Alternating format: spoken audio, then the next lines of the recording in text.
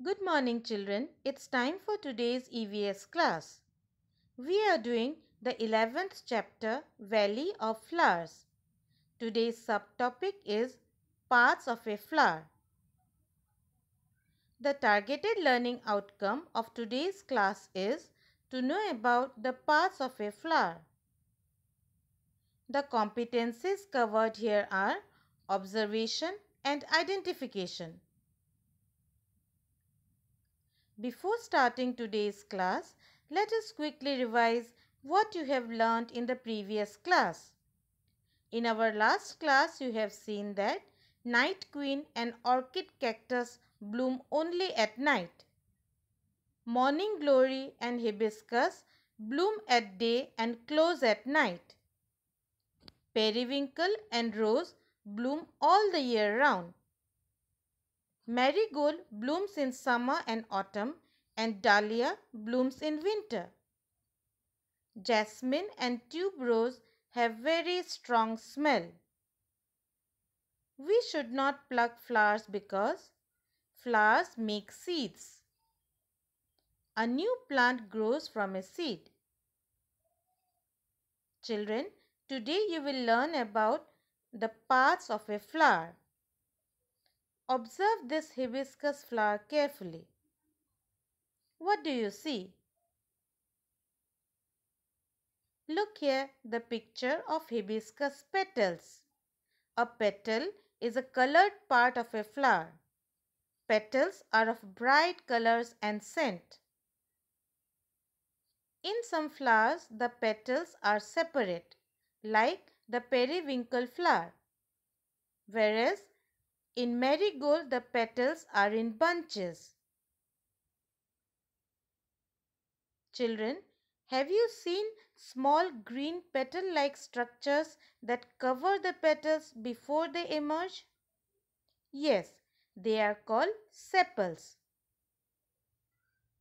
Look here, the picture of hibiscus sepal. In hibiscus flower, you might have seen a fine tube-like structure. This tube is known as the filament. So, filaments are fine tube-like structures in some flowers. Children, have you ever touched a flower? Yes, of course, you might have touched some flowers. Do you find some powdery substances in the flowers?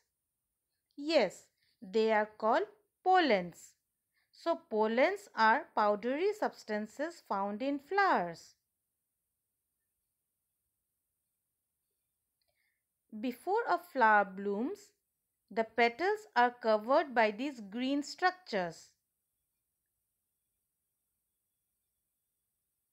This is known as bud. So, bud is a small and pointed structure which develops into a flower. Look here, the picture of a rose bud which is gradually blooming into a rose flower. A bud slowly blooms into a flower. A flower is large with its petals spread out. How much time does it take for a bud to bloom?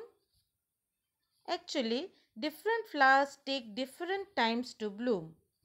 Some flowers bloom in few days, whereas some flowers take several weeks to bloom.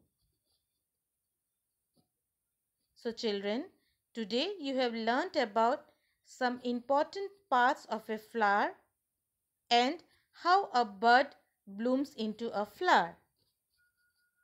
You have learned that a petal is the colored part of a flower.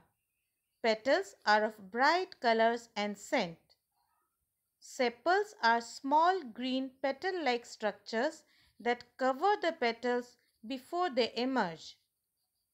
Filaments are fine tube-like structures in some flowers. Pollens are powdery substances found in the flowers.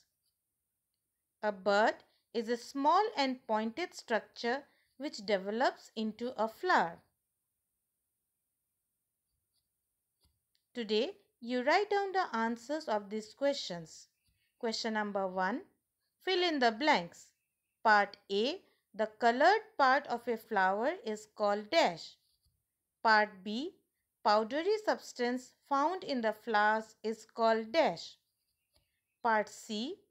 A dash is a small and pointed structure which develops into a flower. Question number 2. Draw a rose bud and a rose flower.